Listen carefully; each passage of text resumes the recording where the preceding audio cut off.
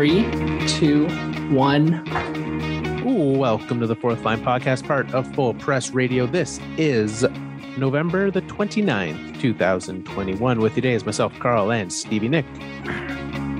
Back for another chilly Monday in the middle of hockey season. That's why we're wearing our matching gray hoodies. Yeah, I mean, it's our show uniform, right? Ever since you called me out for wearing Red Wings swag every week, I figured I should conform to our dress code. Just go plain. It is nice. It is chilly out where you are. You said you got snow this week. Yeah, we got some snow on Sunday. Which I think officially means that it's time to take hockey teams seriously season. I think so. And there are some teams that are in trouble and some teams that are not in trouble. Yeah, I mean, some teams that are literally like struggling, they're in that kind of a trouble. We're going to get to all kinds of stuff this week. It was a weird and interesting week in the world of sports, especially the NHL. Yeah, a lot happened this week. It feels like there was a lot of little things that happened throughout the league, like a lot of small incidents within games, but there was also bigger things happening, like bigger picture with some teams in the league in general. Yeah, so let's start with the biggest news of the week. Montreal Canadiens, they have been struggling. Went to the Stanley Cup Finals last year, then hoped to run it back, not going well, and someone finally paid the price for it. GM Marc Bergevin out, former New York Rangers general manager Jeff Gorton in. Is that how you say it? Gorton? Gordon? I thought they said it. I thought you were supposed to say it like the race car driver. Gordon. Jeff Gorton? Yeah. Let's go with that then. That's easy enough. I'll go get my Jeff Gorton swag. We can just talk about him for the rest of the show. Well, welcome to the show, everybody. Mispronouncing names and race car drivers. Not terribly surprising about Marc Bergevin, though, based on the season that they're having. Is the cup run last year the worst thing that could have happened for Marc Bergevin? No. Because that team overperformed in those playoffs. Yep. Very much so. If they had just gone out in the first or second or even third round, he probably would have had a longer leash this year. You think so? Yes, I do. I think that a performance that they had in the playoffs going to the Stanley Cup Finals, it raises expectations for the following season. Especially when they had some changes to their roster, but I think like the core of who was part of that playoff team is still here. I mean, Carey Price isn't there, and he's 90% of the reason that they made it that far. Nor is Shea Weber. Right? Like Carey Price got incredibly hot, looked like Carey Price of old, and he hasn't played a single game so far this year. Shea Definitely Weber hurting them. Absolutely. Shea Weber also hasn't played a single game this year. So you take your captain away, you take your starting goaltender away. There is no reason to assume any team will be able to match the expectations of last year. And when you look at how they did in the regular season last year, just getting into the playoffs, right? Going on the run as the 4th seed in the North, it's not entirely unexpected. So let me ask you this. On his way out, Bergevin said, this team is better than their on-ice performance so far this year. Do you agree with that? No, this team is their on-ice performance this year. I think that's exactly right. And that's why he's fired, because he thinks that this team is better than what they're showing up with, and they're not. This is the team you've built, Mark. When you lose, when you don't have a red hot Carey Price, which he didn't for several years, the last bit, and the team wasn't good because they're not. But he made some good individual moves. I think it just never really came together on the whole. Like, I would say his tenure here was completely average. It wasn't terrible. It wasn't awful, but it wasn't great either. Yeah, I mean, what moves do you look at and think that's a good move? Well, he brought in Nick Suzuki. It cost him Max Pacioretty. Yeah. Would you rather Nick Suzuki or Max Pacioretty right now? Probably Nick Suzuki. You're right. Yeah. Okay. What I do is I come out aggressive, give myself some time to think about it, and then agree with you. I know. We've done this song and dance many times, Carl. The offer sheet for Sebastian Aho was great. That was amazing when he did that. What was not so great was letting Kotkaniemi go at the price that he let him walk for this year. Oh, and I think we've seen it's interesting seeing what Kotkaniemi's done in Carolina. He started with scoring a goal against Montreal, and everyone got real excited, but he has not been a great player for Carolina. Yeah, agreed. See, now I'm going down this roster to see how they all came in. Did he bring in Drouin, or was that before Bergevin? Yep, he brought in Drouin. I think I'd prefer Sergachev. Yes. So I'm looking at his list of draft moves. Sergachev is the best pickup that he did in the draft, and he traded him away. Traded him away, of course. Because that's the biggest issue that I have with his time here is his draft record and also development record, right? Looking at who's on this team, how they got there, that's a problem. Totally agree. Yeah, I would agree with that. So with Jeff Gorton coming in, I mean, obviously he's got a big history in NASCAR. How's he going to do as the GM of a team that exclusively has hired French general managers? I'm not sure Jeff Gorton speaks a lick of French. Well, he's not California. Yeah, he's American, which is hilarious. But he's not the GM, though, is he? I think he's like the president of hockey operations or something like that. Okay. They gave him, I think it's a bit of a workaround for him not being able to speak French. Okay. Yeah, you're right. And I now I'm seeing that they're looking to bring in a French GM to work with him. Cool report into Jeff Gorton. Look, I think Jeff Gorton did a great job with the New York Rangers and their rebuild. And then, his firing from that team was under some weird circumstances, I think. And when it happened, I recall being like, why would they do that? He's been doing a great job. So, I think it's a good get for the Canadiens. I think in the GM market, there's so rarely like a GM sitting out there that I look at and say that's a guy that should be signed and should be working right now. Because I feel like so often these guys go and you're like, yeah, he should have been fired. Like he's made some really bad moves, but this is one that I fully agree. Great pickup for them. Does Pierre Maguire speak French? I don't actually know if he does. It's just it's nice that he's been picked up by a team now, because now we don't have to hear his name pop up in the rumor mill every time a GM position is open. And yet you still did. I did, but it's the first time I heard it. It's true. Yeah. But that's great.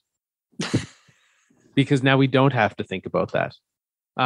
So I think this puts the Canadiens in a better position than they were in last week. Yeah, I think so too. But here's the thing about these management positions switching over is you make these moves to affect performance in the long term. Yes. Right? These are not on ice this week performance moves. That would be player moves. Yeah. So I think the team's still going to be in for a rough rest of season. I believe Dominique Ducharme is safe for, the imminent future anyways.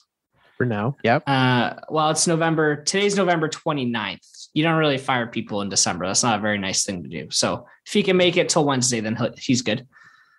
So for right now, he's safe, but this is a longer term play for the Habs. Yeah. And I like looking at their roster. I'm not sure that there's a ton of option to blow it up this year, even deadline wise. Like, yes, they have, Jake Allen is a piece that you could move out. He's still got an extra year on his deal, so you might get even a little bit more back for him. Lots of guys with term, though. So if they decide that they want to move on from them, then they can get some good value back, right? And I could see that. But outside of him, yeah, there's not a lot of like expiring deals that would be appetizing. Oh, definitely not. How does this team have zero cap space? That's terrifying. When you have 6 wins and no cap space, yeah, that's a problem. Big problem. All right. I don't want to talk about the Habs anymore. Let's go talk about then the Pittsburgh Penguins. Big news for them this week as the ownership group behind the Boston Red Sox, Fenway Sports, is finalizing a deal. I think it is, they're just working through the transfer, things like that, but they are buying the Pittsburgh Penguins from a well-known owner, Mario Lemieux and group. For $900 million. That's a lot. That's a lot of dollars for the Pittsburgh Penguins. For a team that prior to Sidney Crosby was about to go under. That they were going to have to move to be able to keep it there. And if not for Mario buying the team, if not for Crosby and Malkin getting drafted by this team, who knows where this franchise would be. Those guys turned this team around and made it a $900 million business. Yeah. Good on them. Mario, he probably bought himself a nice dinner last night. I would think so. Now he is staying on as the kind of the management side hockey representative. I think same position that he has now, right? Yeah. Still, part owner in the team, not sold 100%. But if you look at looking at evaluations, because I think every year, right, you see like Forbes or Sportico or whoever come out with a list of NHL franchise values. This last one that came out, looking at Pittsburgh, $845 million was the evaluation that they gave them. Pretty on par. The average NHL franchise clocks in at $930 million. So kind of on par expectation for what they would be, which honestly surprises me how much these NHL teams are worth. I would have thought that it would be. Yeah, honestly, I thought it would be a little bit less. Interesting. Well, if the average is 900, that's got to be 15 to 20 teams that are worth that. Yeah, and there's from 900, you're looking at the Red Wings are just over $1 billion. They're the first team in the billions. They're at 10th. Then you've got teams below under 800,000. Somehow the 2-time defending Stanley Cup champion Tampa Bay Lightning, not making a lot of money down there in Tampa, even though they're winning cups. They're spending over the cap every year. Well, that's because they've got guys that can't stay healthy. But and then you've got the Kraken, right? And we know very well what their price tag to get into the league was. So yeah, that's kind of where that puts them. But an interesting move. Do you think this will impact having, I would say, Fenway Sports is one of the biggest sports conglomerate ownership groups out there. I think having them in hockey is a good sign for the health of the league. Yeah, I totally agree. It's an interesting move because it's not a single person and it's not a family kind of business. It's a portfolio thing, right? They've got the Red Sox. They've got Liverpool. They own a NASCAR team. Soccer team. They own a NASCAR team. So it's just kind of an interesting move for them. The only thing, and I know this because I'm from there and they're my favorite team, but the Red Wings are part of Olympia Entertainment, who owns also the Tigers and also the Pistons. But that's all within the same city. was going to say, and I mean, that's a common thing. The one comparable that I have with them would be the Avalanche, who are owned by the Cronkies, they own a soccer team. I forget which one. They also own the LA Rams. I believe they own an MLS team, an Arena Football League team. So like similarly, Cronky Sports and Entertainment owns many parts of it. And I mean, as we see more of those show up into the league where they're not really like, they're strictly looking at it from a financial point of view. Totally. Yeah. It's not a hobby. It's not like, yeah, I've always wanted to own a hockey team. It's, can this make me and my group money? And they're saying yes to that. And honestly, it's a good thing for the fans too, because what that means is they're going to make moves to bring in revenues, and they know that what's going to bring in revenues is bringing in fans. So they're going to create experiences that fans want to be a part of. Exactly. I mean, we see that with they've done great things with the Red Sox, obviously. I mean, named after Fenway, that's kind of where this group got their start. But I'm excited for the fact that that's something that could be happening. And I'm curious how ownership continues to evolve and change as we move forward. Yeah. I mean, we might start to see it with other teams throughout the league too, right? Yeah. And I do find, I mean, this kind of was on the rumor mill for a while, but it is interesting that it did kind of come to like a head, right? So often it seems to take a long time, and there's rumors of it happening, and then they fall apart. It was nice to just see a good, clean sale. Yeah, for sure. Now it does still need to be approved by the NHL Board of Governors, and I believe it will be complete by the end of the year. Yeah, and I don't see any issues with anything that we've seen. We've talked to our lawyers, Nick, and they've said everything looks good. Yeah, they did. Well, let's head to. I know that you said I'm sick of talking about Montreal. I don't want to talk about them anymore. Let's talk about something else that you probably don't wish to talk about. The Boston Bruins. I was going to say, I think there might be two things left on our list that I don't want to talk about. Well, let's talk about this one. Let's see how it goes. Maybe this might lead us straight to our break. Actually, yep. No, that'll probably lead us into our break. Maybe. So let's take two things. So two things happened with the Bruins today, essentially. I think, last night was today. One yesterday. Yeah. Okay. I think it kind of started yesterday. So one, Brad Marchand, the team's leading scorer, the leading point getter, suspended 3 games today for a slew fit on Oliver Ekman-Larsson in last night's game against the Vancouver Canucks. So this is any guess? What would your guess be on how many times Brad Marchand has been suspended? Oh, I'll say 5. You are under. This was his 7th suspension. 7th? 7th suspension. Yeah. Good thing he's a star player. Well, that's the star player level of suspension right there. Right. That's 3 not games. even. Yeah. So he has, according to Sportsnet stats, he has been suspended 7 times. He has been fined an additional 5. Those 7 suspensions have totaled 22 games. So this is an average length of suspension for him. And in total, he has forfeited $971,397.61. That dollar amount is insane to me. That was one thing that came to my mind, right? Like, you were suspended 22 games, I guess also the fines, but 22 games works out to that. And I know that, like, yeah, I guess salary wise, he's missed a quarter of a season, but come on now. Oh man, that's so crazy. And we'll pick up on this again later, I think, because Brad Marchand was also involved in a second incident this week. But it was, I watched a video right before we started because I wasn't watching the game live, and it was a pretty nasty play. And like, it was was he penalized on the play? I'll confirm, but I don't believe he was. He should have been, because it was very clear what happened. His like Ekman-Larsson landed, looked like on the numbers, like his feet were up in the air. What's even more? No, he was not penalized for that. What's more dangerous about that? So it was a slew foot going into the boards, and so he's skating towards the boards, slew foot lands on his back, and also like feet first right into the boards. Like arguably one of the worst ways that you could slew foot a guy.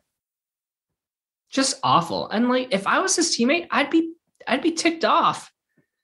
Like, okay, yeah, first of all, like, don't do that, but whatever, the game happens as fast. The bigger thing is, like, we need you out there. You know, our season's going okay this year. Not great, not where we need it to be. We need our best players on the ice scoring goals. And that's their biggest issue right now is the lack of goals from this team, right? In the last while, they have been struggling. Their best players have been quite absent. So yeah, for him to be gone and have to rework these lines for the next 3 games, I think is going to be, for one, a wake-up call, right? And I think we'll touch in a second on another wake-up call that this team's getting. But I mean, they need more from everyone, especially offensively. Yeah, absolutely. So, I'm glad he got suspended. 3 games. I don't know if it's enough. Like, if this was Tom Wilson and he did that, would we be calling for more? I think this is the Brad Marchand, Tom Wilson version of the suspension. I think 3 games is more than what the average person would have gotten. I think maybe 1, maybe 2. I could see the average person get away with nothing. The 3 games for this slew foot seems pretty reasonable. Yeah. All right, so let's talk about the other guy. All right, Jake Debrusk, also a Boston Bruin, also missed some time. Healthy scratch last night, which led to his agent, asking for a trade today. Gotta wonder which came first, news of the scratch or request of the trade. Yeah, I think those two go very hand in hand, right? And what's interesting about it is that they, this has been far from behind the scenes, right? Bruce Cassidy was asked about this, and he didn't shy away from it. He didn't say, we're not going to talk about it. He says, I think what happens with Jake and what we've seen over the last few years is that when the production is there, you're getting more second effort. They kind of go hand in hand. And when it's not there, we lose a little bit of that. And that's been the ask of him for a number of years. No drop off on this side of the ledger just because the production isn't there. You can label him as, hey, any 20 goal scorer only scores once every 4 games, right? If that's kind of playing every game more or less, you still need to do other things. And so, I believe Debrusk has 1 goal so far this season.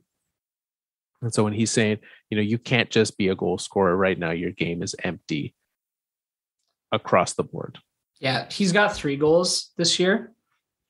So far, 3 goals and 3 assists in 17 games. Right. Okay. So I see. And I think it's 1 in the last chunk, right? Because those 2 of them came at the very beginning. Yeah. And it's obviously not good enough for him. But what I think is interesting, obviously his coach, there's some frustration there. The team needs more out of him. What's interesting is if you look at his per 60 stats last year versus this year, they're essentially the same. I'm looking at 5-on-5 points per 60. Last season, he played in 41 games. He was at 1.3 points per 60. This year, he's at 1.5 points per 60. So better. By 0.2. Yeah. But still, now is that, then what is leading to this change? Is he getting less ice time than he was last year? That is a great question. Let me find the ice time on here. Average time on ice? No, he's actually playing 30 seconds less on average. So he's getting a little bit less ice time this year. Yeah. Okay. Which, if the coach isn't happy, right? Ice time needs to be reduced before you're getting to healthy scratch levels. Otherwise, you're not making wise choices. So it's understandable that he's going to be getting those smaller amounts. But Bruce Cassidy refers to him as a 20 goal scorer. And it's happened once for him. I mean, yeah, he hit 19 once and didn't play a full season with that COVID shortened year. Last year, he only had 5. Like, I think at this point, right, if that's what your expectation of Jake Debrusk is, a 20 goal scorer, then the organization needs to readjust and realign their thinking too. Well, I mean, he's 16 goals, 27 goals, 19 goals. Like, I don't think last year, I don't think it would have been wrong for them to to assume he could net 20 goals. That seems reasonable. That's your stretch target for a guy who did 16, 27, 19 over the last 3 seasons. You hit 20 goals, but he shows up and he puts in 5. And even like last year, his ice time dropped by over a minute per game. Yeah. So, I don't remember hearing about any of these issues last year, but to me, it's pretty clear in the numbers that this is an issue that started last year and it's not going away. No, it's not. And I think, and with the addition of Taylor Hall this year, right, it gave them that option to not have to play him, right? They brought in a depth guy who's, they don't play the same role on this team, but they also brought in Nick Foligno. Like, they brought in pieces that are taking some of those spots. Now, granted, Foligno and Hall aren't doing what they should be either, right? I think the Bruins should be expecting more out of a lot of players on this team right now, but Debrusk certainly is one of them. Yeah, for sure. So a 25-year-old winger who previously scored 27 goals in a season 3 years ago, now isn't scoring more than 5. I mean, they're not going to get what they want for him. Especially when the agent comes out and asks for a trade. When you know that he's on the market, your value's been tanked. Totally. Yeah, even more so than just looking at the stat lines. So I don't know. This is going to be a tough one. I feel like this is going to get ugly. Do you think he gets traded, or do you think that they find a way to work it out? What does his deal look like? Because I think that plays into this as well. Let me pull up their cap friendly. Because I think that there is a market for him, right? It's not going to be what Boston wants, especially with because I believe they have him locked up decently long for term. Nope. They do not. He's in the final year of his deal. So then he's an RFA with who's eligible for arbitration. Okay. So that's kind of what I was thinking, right? Just that there's that RFA side of it. So, I mean, worst case scenario, they just let someone offer sheet him and they don't match at the end of this year. But I mean, making 3.675 right now, if you had to also give up a pick of whichever variety, like on an open market without an RFA, what kind of deal do you think Jake Debrusk would get on a 3-year deal? What do you think he'd get? Oh, man. 25-year-old.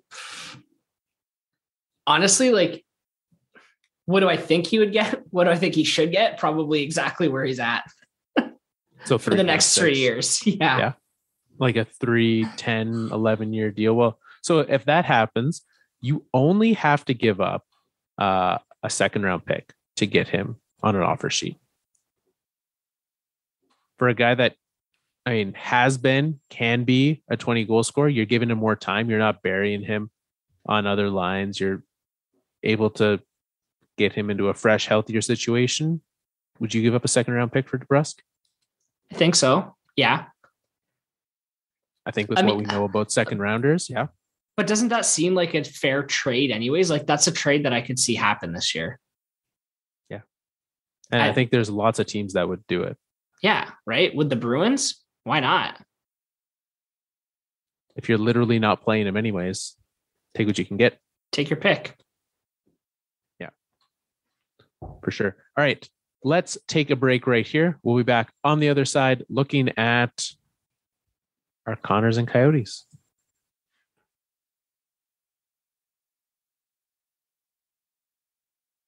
Three, two, one. We're back for our Connors and the Coyotes. Connors being the best because Connor McDavid is the best. who coincidentally actually this week was held to his first pointless game of the season. It took him until late November to not have a point in a game. Is he going to be your Coyote for this week? And last week one of us put the Coyotes as the Connor, so I think we have to put a Connor as the Coyote, don't we? It'll come at some point. Yeah, playoff time. That's when that's happening. Yeah, exactly. So let's talk about our best and the worst. Why don't you kick us off? All right, whichever one you want to start with. I'm gonna go with my best because it brought me a lot of joy. This goes back. This one actually happened Saturday. Oddly enough, actually Friday. It was Friday. Back in Boston, so the scene of a lot of crimes that have happened this week. In this one, crime number one that they did was giving up a hat trick to Artemi Panarin.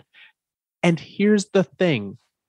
That's not even what makes this the best of the week for him. Panarin scored 3 goals, but what I thought was the best, and this was before he even got suspended, they were yelling, him and Marchand were yelling at each other from bench to bench, kind of right where they both meet.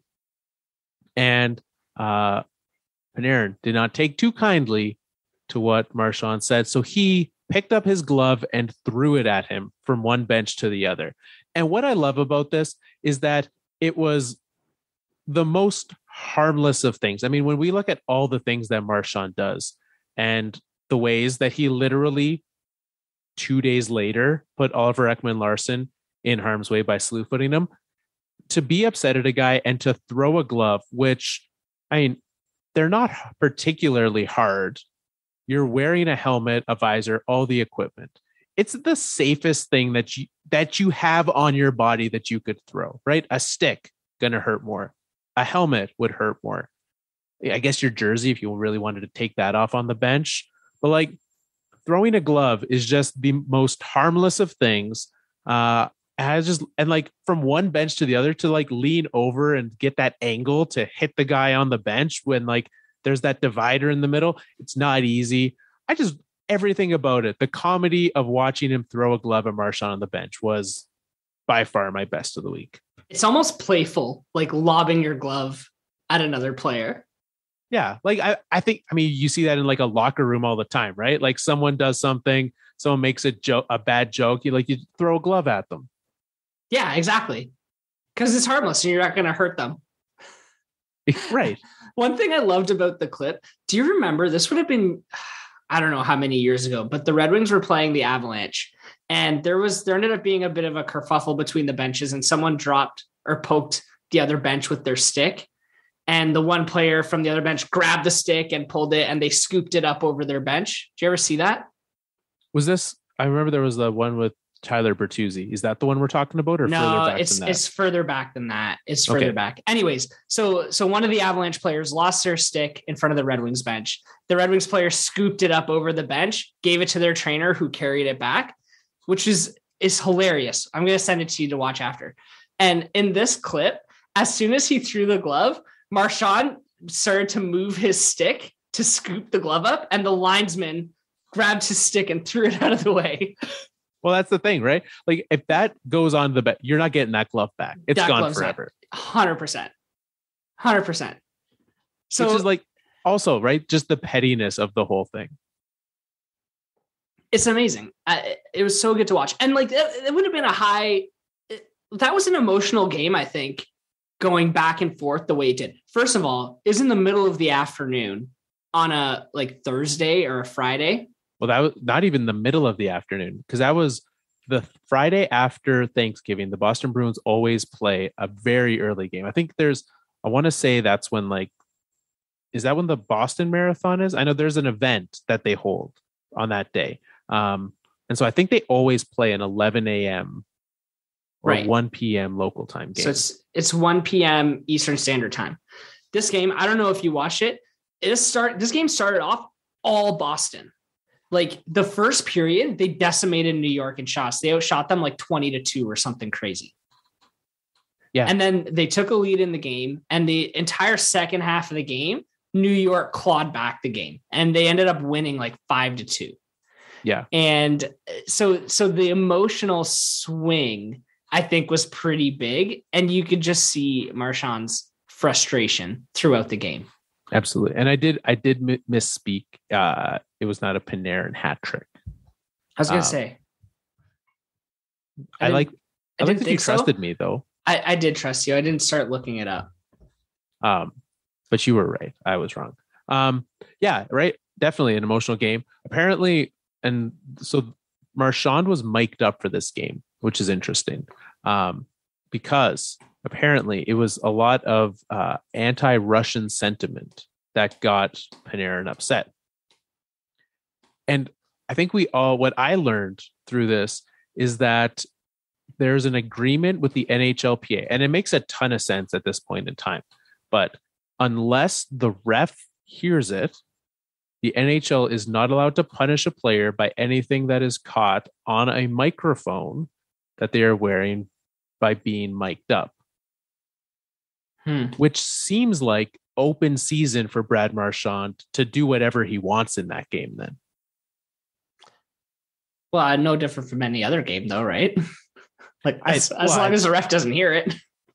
I guess that's true. But it's just like, I always wonder, why would Brad Marchand ever want to mic himself up? Like you're absolutely going to do something dumb. But, and I would think that there is a point that line would change. Like if you say something incredibly offensive, the NHL would have to step in and do something about it. I would think so, especially because they've got it on tape. But apparently there's a gray area where if you say something only slightly offensive and derogatory towards someone or where they're from, which I think shouldn't be a thing you're doing, Bradley, apparently you can't get caught for that. I was so curious. Like, I'm so curious to know what he said, because Panarin is one of the Russians who doesn't speak kindly about the situation back home. Right. So, this tape's never going to see the light of day. I'm just interested to know what got him so fired up. But apparently that's a no-no from the player's perspective. And Panarin had a great line in his post-game interviews too about the fine. Maybe it wasn't post-game. $5,000 fine. Yeah. In where he thanked his previous GM for signing him to an $11 million contract. Yeah. Thank you to the Rangers for giving me $11.6 million. I think I'll be fine.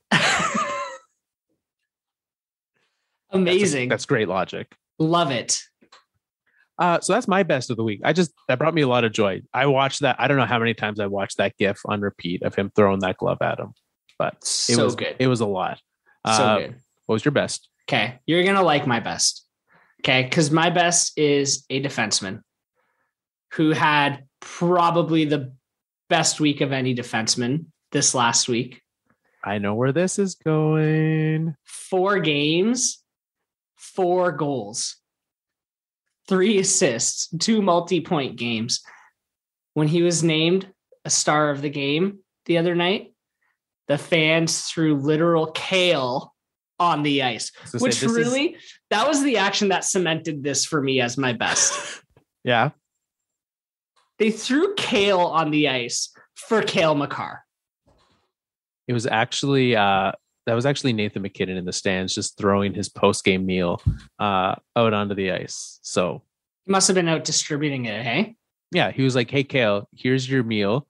Don't eat until you come back," which I thought, is fitting, right? Because I remember back, he actually was a member of the Avalanche at a time too. So it works out very well that Nathan McKinnon was not with Andrew Hammond at the same time that Sens fans were throwing hamburgers on the ice after his games. Because you could only imagine his reaction to that. Yeah. Amazing. Just like an unbelievable week for Cale Makar. He was also named the NHL's 3rd star of the week after Tristan Jarry, who had to just go have the best week ever and destroy me in fantasy hockey, but we won't talk about that. Oh, we should. I'm going to change my worst of the week. Oh man. Shouldn't have brought that up. But no, Cale Makar is my best of the week. Cherry on top being all the kale thrown on the ice for him. Yeah, that's a nice touch. Avs fans do a great job with the 3 stars, and sticking around for that. I mean, he had an amazing week, and what he's able to do, get it with, especially with Nathan McKinnon out, seeing this team, get their way back into a playoff spot, looking like the team that should be able to win they won the President's Trophy last year. They're good enough to do it again this year, and they're actually looking like a competent quality team again. Norris Trophy? I don't see why not. I mean, he's got to be he was a finalist last year. He should, by every rights, be a finalist again this year. It'll be interesting. See if he can continue to shoot at 18.8%. I think that's going to come back to earth a little bit. Yeah, I think so. But I think, what was it? Was it last year or 2 years ago? The year that John Carlson started out just like gangbusters and leading the league in points, right? We see defensemen do this every year. They come back to reality. The only reason, now that you've said this, I'm going to do my thing where I make a strong stance and then change my mind. Okay. And that is that recency bias is a big thing in NHL awards voting. And so I don't think that they'll remember this. If he was doing this in March, April, then for sure. But he's still in the conversation. He'll probably still be a finalist. I think absolutely. That seems accurate to me. Yeah. Anything else? I mean, we could talk about Cale Makar all day. Anything else you want to talk about him? No, I don't want to talk about him anymore. We can do our worst of the week. Okay. Should I go first? Is yours going to require a bigger conversation? I now have two worsts of the week. So I'll start with one of mine, and then you can take yours, and then I'll give my other one second. Okay. My worst of the week was that one of us had to lose fantasy hockey this week. We played each other, which you've been having. I mean, you've turned your season around. I know that like the standings are so tight that like it's hard to gain a lot. Because I won this week and dropped a position. I'm no longer first. I'm now third. But it's disappointing because I did not want to stand in the way of the Nick Sagan resurgence. It's hard, man. You have to work at it. It's like a daily thing. Like you have to make sure you're using your drops. You have to make sure your ads. I mean, you get 4 ads per week. You have to use them strategically, and you got to be strategic with your goalies too. And if you're winning in certain categories and your opponent doesn't have any goalies playing, don't play your goalies. Don't risk it. It's true. So I've been paying like ultra close attention. The one thing that does save us is we went with the Yahoo default stats, and it's total saves instead of save percentage this year. So yes, and wins instead. So there's actually only one negative category for goalies with 3 positive ones. And I think that makes it less likely that you need to really keep those out. But it's true because you won that saves category by 8 saves last week. Well, and I won it because I was coming after you last night. I won nervous. It because I added, what's the goalie's name in Vancouver? Is it Halak played last night. Was it Halak? I added him yesterday. He was the only goalie who was available as a free agent who was playing last night, I think. Yeah. So I added him because I was behind in saves. I was winning in goals against, and I was behind by 1 in a win. So I really needed a Vancouver win with over like 32 saves or something. So, and he got 39 saves. He did give up 3 goals. So we tied in goals against, but I mean, in the end, you got an extra category, which is all that matters. Yeah, but I lost my goals against category. Yeah, but you gained 1 and tied 1. I guess so. I came out even. You gained half a category is what you did. But I mean, so that's my worst of the week, though. Not your performance, because it was close. Like there wasn't a single match category that really got blown away. Maybe, goals. Shots. I doubled you up in shots, but it was a tight match, man. It kept going back and forth. I felt every day, assists, hits, blocks, just swinging. Downside for you this week, that Brad Marchand that I traded you earlier this year, he's not playing for you this week. I know. I have to figure out what to do about that. That's a tomorrow problem. It's true. All right. What's your worst of the week? Okay, I'm also changing my worst of the week up because another incident happened in the league that we didn't put in our show notes. Do you know which one? I can't believe we forgot about it. The bite. Ooh, okay. Because there's another one that we forgot to add into here. The bite, yes. Brendan Lemieux. I think it's Brendan Lemieux. And oh, man, one of the Tkachuk brothers, Brady Tkachuk, not Matthew, and Brendan Lemieux and Brady Tkachuk get into a scuffle like yesterday or the day before, like a wrestling match on the ice. Brady Tkachuk comes out with a bloody palm, like kind of on the inside of his finger. And he's just mouthing over and over again, he bit me, he bit me, he bit me, he bit me, he bit me. It was clear as day on camera. And he had a bite mark on the inside of his hand. Brendan Lemieux bit him and drew blood. Yeah. An unreal. I mean, he got seen thrown out of the game for it too. Sorry. Yeah. We've seen it before. No, it's all good. We've seen it before, but certainly, I mean, not in some time, and especially not like, I think we all think of the Alex Burrows like biting of the finger situation. This was just gnawing on someone in a scrum. Like, this is worse than that. He drew blood. And it's awful. It's gross. He got thrown out of the game. You can't, and especially, I mean, I guess this, like, whatever, they're all, COVID doesn't really matter when you're wrestling a guy to the ice anyways, but like, don't be like drooling on someone's hand if you can avoid it. That does seem, I mean, I haven't even touched another person's hand in now years. To put that person's hand in my mouth just seems unfathomable right now. It's so gross. It's so gross. And we don't see it very often, biting in hockey. But I got to imagine it's in that unwritten code. Yeah, absolutely. I mean, it should be in the written code, right? He did get kicked out of the game. Supplemental discipline, I believe, is still pending for him. Is that correct? Yeah, he was offered in quote unquote in-person hearing. I think it's done on Zoom. Yeah. So I think supplemental discipline is coming.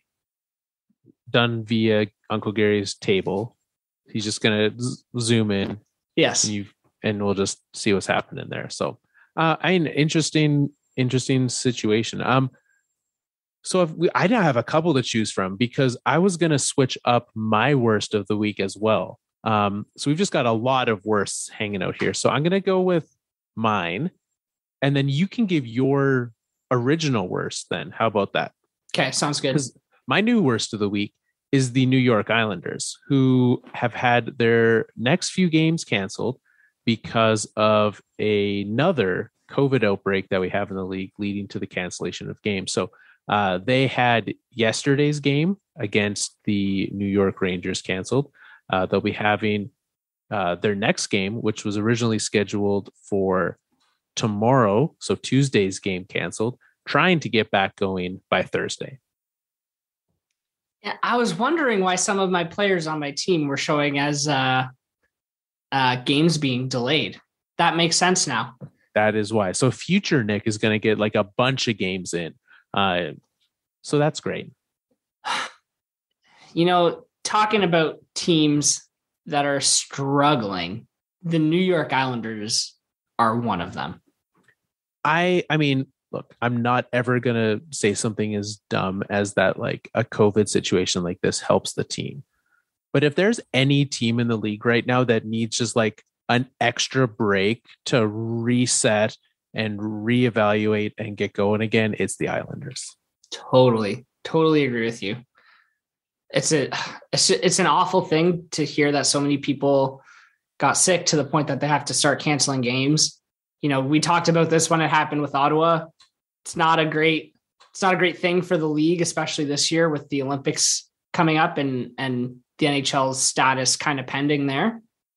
But you're right. It's not an awful thing for the Islanders to take a pause, take a breather, maybe watch a little more tape and reset. You're going to say Netflix. Just get away from the rink for a second. Just go watch Tiger King 2 And there's no Tiger King 2. Yes, there is. There's Tiger King 2. There is Tiger King 2. I have not heard anyone who's watched it yet. But Tiger King 2 most certainly exists. Wow. I think it focuses more on Carol Baskin this time. Gotcha. Yeah. What they really should do is go back and listen to our summer episodes, because there's a bunch of good movie recommendations in there. It's true. Yeah. That sounds great. I mean, I saw in that part of the world, it was snowing recently. So they probably got that same snow that you got. So just, snuggle up by the fire, put on a movie. And it's Christmas movie season. You can watch any of those. It is. I watched a good one last night. What'd you watch? I watched a movie called 8-Bit Christmas. It's a new one that just came out this year. And it's Neil Patrick Harris he's kind of the main character, but he's explaining to his daughter, he's telling the story of in the late 80s when he was trying to get his first Nintendo for Christmas. Ooh. It's a fun movie. I remember when I got my first Nintendo. It was actually a PlayStation, but it was a great Christmas. Sure was, Carl. Okay. We have some other worst stuff that we need to get through. Yes. My worst it was kind of a joint worst that I was going to go. And it was just like high money players on waivers. Because this week we saw Matt Murray go on waivers and clear. And yesterday, the day after Matt Murray, Evander Kane finally had something happen with him as the end of his suspension years. Evander Kane went on waivers as well. Tomorrow, I think his suspension's up. Yeah, so I think that was a kind of a preemptive, let's see what we can do to get rid of him move. Now, there's a few things on this Evander Kane thing. So he was suspended for falsifying a vaccine certificate. Correct. Now they're saying he's double vaxxed. So, maybe he went and got that done with his time off. Otherwise, why would he falsify the record? Right. Which I guess because they have to be 6 weeks apart. It's been 6 weeks into the NHL season. So I guess that's enough time for him to actually get it. Yeah. So he's gone and switched management companies, I believe, or management firms. Yeah. Probably a good move for him to get a fresh start. Hopefully these guys are telling him, look, you listen to us now. Whatever we say, you do. Go get vaccinated. He's been sent down to the Barracuda. He's cleared the waivers. Apparently San Jose is looking for a trade destination for him and is prepared to retain 50% of his salary. 50% of Evander Kane's salary is the exact same as Jake Debrusk's salary. I'd just like to point that out. There you go. That's kind of an interesting thought, Carl. Just came to my mind right now. Does Boston do that? San Jose absolutely does that and doesn't probably think twice about it. Does Boston take that chance? I mean, you hope no, but I could see them doing it. And there's a situation in my head that I can imagine that happening. I could see it happening. Yeah. Wouldn't surprise me. That's a good thought, Carl. Look at that. Heard it here first, folks. Evander Kane is heading off to Boston. This is what we mean when we say we grind out our thoughts on hockey. Yeah. It took us an hour and Carl just made an amazing proposal. There you go. You know who should have hired? They shouldn't have gone with Jeff Gorton, NASCAR driver. They should have gone with Carl Landra, NASCAR fan, hockey trade genius. Just takes him 60 minutes of every meeting to figure out what he wants to do. And you know what? I think that's worth it. I think, if you just stew on it a little bit and everything will be fine. Totally. Yeah. All right. Any other worsts? Did we get through all the worsts? We got through the worst. Yeah. I don't think there's much to say about Matt Murray. I mean, he's having an awful season. I mean, he's an awful goalie. I'm kind of surprised nobody took him off the waiver wire, but it's the term that he still has. Why would I want that? If it was the last year of his deal, maybe, but no, thank you. All right. let's head to our high sticking segment where we do our Pavel Bure's.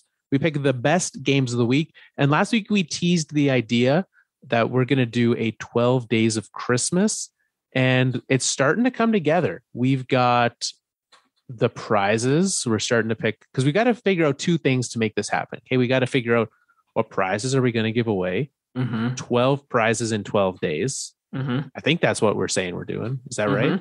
Yeah. 12 prizes in 12 days. And also, what are we going to do to give away 12 prizes in 12 days? So we're open to ideas as we figure it out. I mean, we've got some parts of both figured out, but if there's something that you think, you know what, I would do this to get a prize. Okay. And I think we've done, I think back to some of the questions that we had where it was just like answer a question about like, hockey history or your history with hockey, just like, a fun way to talk to people, share stories, have fun at Christmas, right? That's a good way. Some skill testing trivia that's like not just Googleable. It's always a fun one. And then our high sticking games, which we do. So that's coming. But for now, we're still working towards the end of this third of a season prize as well, where we're going to be handing out prizes, fourth line swag as well. Head on to our Twitter at Fourth Line Podcast and play high sticking, which tonight, oddly enough, has the Penguins, who are obviously for sale, or I guess being sold, not for sale anymore. They're playing the Flames. That's our game tonight. So you'd head over there, pick one player per team that you think will score a game-winning goal, and you can win. So what do you see as our best game of the week for tomorrow, the final day of November? Tomorrow, the final day of November. It's got to be Washington, Florida. Washington, Florida is a great matchup. I also looked at Dallas, Carolina as a matchup later in the day, which I think would be a good one too. Yeah, agreed. Wednesday, I see two games that are of interest, but I think Colorado, Toronto is the one. Yeah. Both of those teams are on heaters right now. That'll be a high scoring game. Toronto defensively and in net, right? Joseph Wall's been a good find in net for them. A long while since Toronto's actually developed and brought up a goalie. Yeah, so very long while. Are we at Thursday now? We are at Thursday, December 2nd. You know what I think we should do? Since the Kachucks have such a great history with the LA Kings, we should go Calgary, LA. Ooh, that'll be good. Matthew Tkachuk. It's been a while, right? Because they Kings and Flames didn't play last year. Let's see if him and Drew Doughty renew acquaintances. Yes. Let's take then on to Friday, the 3rd. We talked about very few of these teams this week, actually. Let us go. My goodness, there are not good games on Friday. Yeah. Let's do San Jose, New York. Let's do San Jose, New York. Sure. San Jose against the Rangers. We talked about Panarin. We talked about Panarin. We talked about Evander. Maybe they'll just leave him in New York. On Saturday, I'm looking Tampa, Boston as my game of the week. Agreed. West Coast games or Western Conference games that day. I mean, Blues, Panthers, another early game. Wake up a little early on Saturday and watch that. Or I guess was that Sunday? That was Sunday. So what about then on to next? That was Saturday. December 5th, Sunday. What do you got? Sunday. What do we got? No more Flyers games. No more Flyers games. Lots of Leafs, Jets. Do you remember those games from last year? Yeah, that'll be a good game.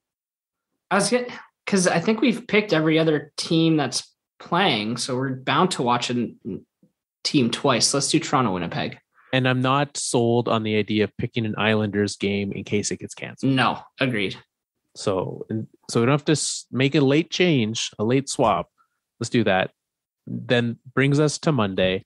I believe let's give the Pittsburgh Penguins with possibly their new ownership group a swing as they're in Seattle. So Pittsburgh and Seattle. What do you think about that? It's been a while since we picked Seattle.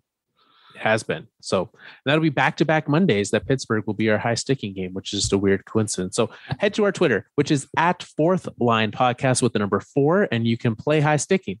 It's as easy as that. We send out a tweet, you reply to it, you're in. In fact, we'll send out another tweet here as the show wraps up. Remind folks, because that game starts in 20 minutes. So head on over there. You can go to thefourthlinepodcast.com for more about the show. You can find us on Apple Podcasts, Spotify, Google Podcasts, wherever you listen to shows. We're there. Full Press Radio, we're over there as well. Thank you very much for tuning in this week. Till next time. Time for us to wrap up another Fourth Line show. I know what you're thinking. You don't want us to go. Brad Marchand is still acting really goony. If I could throw my glove at him, I would pay that toonie, which is the equivalent of that fine, which is ridiculous.